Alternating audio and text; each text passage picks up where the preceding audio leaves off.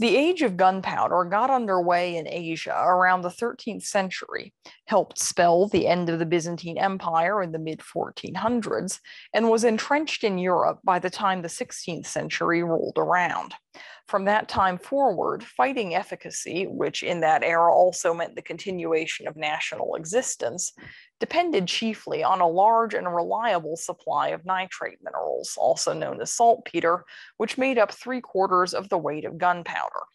As we've seen in the previous video, that wasn't a problem for the Moguls or at first for the Ottomans, whose lands produced nitrates in vast abundance as a result of their hot, dry climates. The emperors were able to equip and maintain large artillery corps and massive armies of musketeers with these supplies, ensuring their power and the continued expansion of their lands through the 15 and 1600s. These had the added advantage of being large states in proportion to their border regions, meaning that the fraction of land and resources likely to be involved in war at any given time was relatively small. It was a different story in Europe, whose most notable features in the 16th century were Michelangelo, Martin Luther, and constant low-level warfare accented by frequent crescendos. Gunpowder in ever larger quantities was vital in wars of all types. A single full-sized cannon of the late 1500s could consume almost 46 pounds of gunpowder with each shot. A culverin took 18 pounds. Individual military expeditions required tens of tons of gunpowder to have any chance of succeeding. And therein lay the problem. Europe was cold, damp, and had exactly the wrong climate for either forming nitrate deposits like the Ottomans had, or for synthesizing nitrates like the Moguls could. Between that and the continual fighting, there was never enough nitrate to meet the demand for gunpowder on any one side. Competition was cutthroat, often literally. Governments and wannabe governments throughout Europe spent the 16th through 18th centuries engaged in an intense and undignified scramble after supplies of nitrate minerals. In retrospect, the story had the makings of a good, though bloody, farce. Both England and France, along with other European powers, embarked on state-sponsored programs to collect nitrates by scraping them off the walls of caves. This supply was totally inadequate in volume and almost as bad in quality due to the high proportion of calcium in the nitrates, which rapidly absorbed water vapor from the air and made them more or less constantly wet. In desperation, the monarchs and lords of Europe turned to collecting manure. England, France, and Prussia had monopolistic guilds of royally commissioned saltpeter men, empowered to enter any domicile throughout the land and collect all nitrates they found, along with all organic rich earth that could be processed for synthesizing nitrates. Since actual deposits of nitrates were vanishingly few in that climate, in practice, this meant digging up the floors of houses, outhouses, and stables, regardless of the sentiments of the occupants or the intensity of the stench. In England, saltpeter men were authorized to commandeer everything from firewood and coal to carriages, workmen, and even houses if they deemed it necessary to make nitrates. The owners were legally entitled to compensation, but this happened more in theory than in practice. Once collected, the organic rich earth was piled up in heaps, and the saltpeter guilds would irrigate it, collect the resulting liquids, and boil them down to precipitate the nitrates. This synthesis method worked in Mughal India with excellent results. In Europe, it failed miserably. In 1558, England's synthesis efforts produced less than 1/10 of the nitrates it needed, almost 50 years after the royal program had started. Other countries were little better off. The largest producer was Russia, where nitrate works in the dry regions around Astrakhan yielded a few hundred tons per year. This was enough for the Tsar to supply his armies and pay his Cossack guards in nitrates and vodka. But that was mainly because firearms were relatively rare outside of Cossack realms, and demand in Russia was accordingly low. When European governments found state-sponsored manure collection failing, they turned to another dignified source, alchemy. The latter half of the 16th century saw a sudden and sustained upsurge in alchemical experiments, particularly those related to nitrate. Part of the attraction was the sudden availability of huge government funding for any possible improvement. Elizabeth of England paid one alleged expert 300 pounds in silver, several decades worth of income for a workman of the time, for an effective method of large-scale nitrate synthesis. The man took the money and skipped town, and many other experiments varied from the useless to the fraudulent. But some succeeded, and the rising levels of literacy and book circulation helped to accelerate what progress was being made in the technology.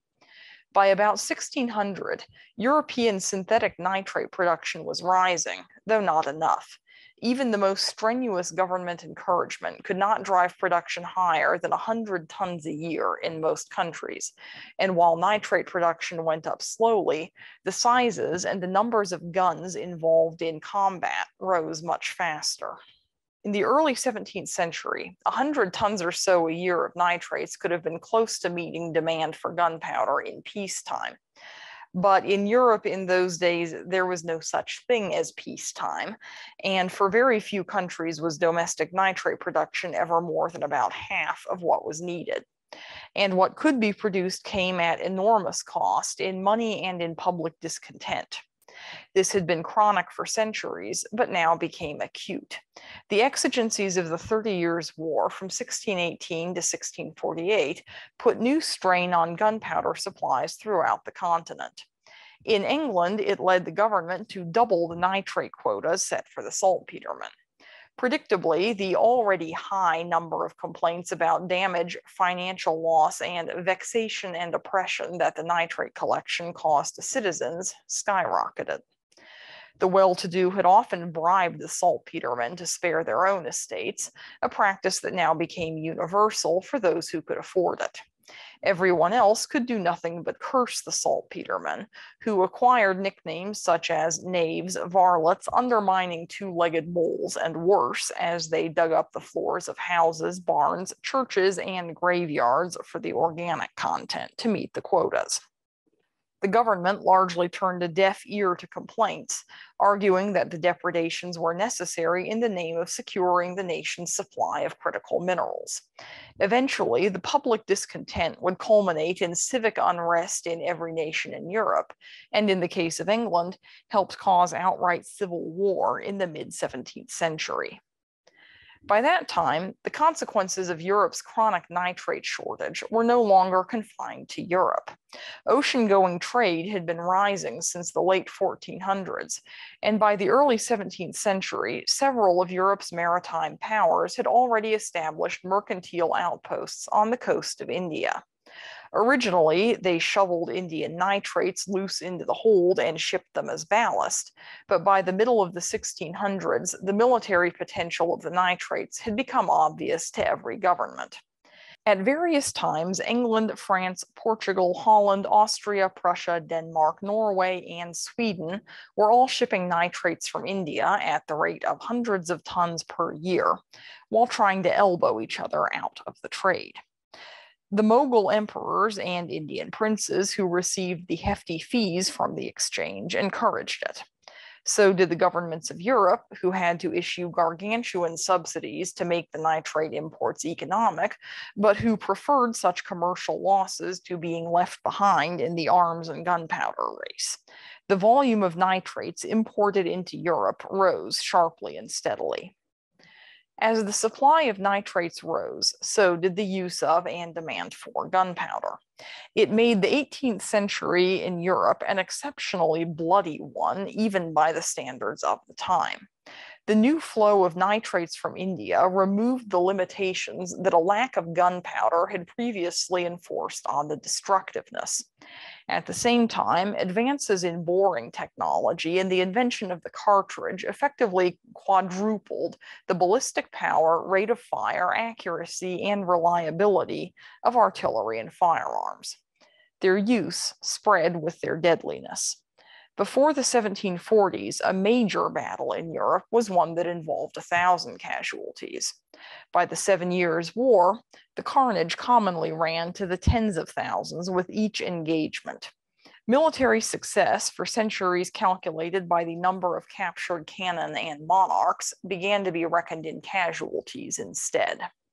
Nor was the destruction confined to Europe, as competition for Indian nitrate supplies went from clandestine trade affairs to skirmishing by proxy to open war with each other at the expense of the Indians. Too late, the Mughal and Indian rulers came to regret fostering the export of nitrates at the expense of domestic provision.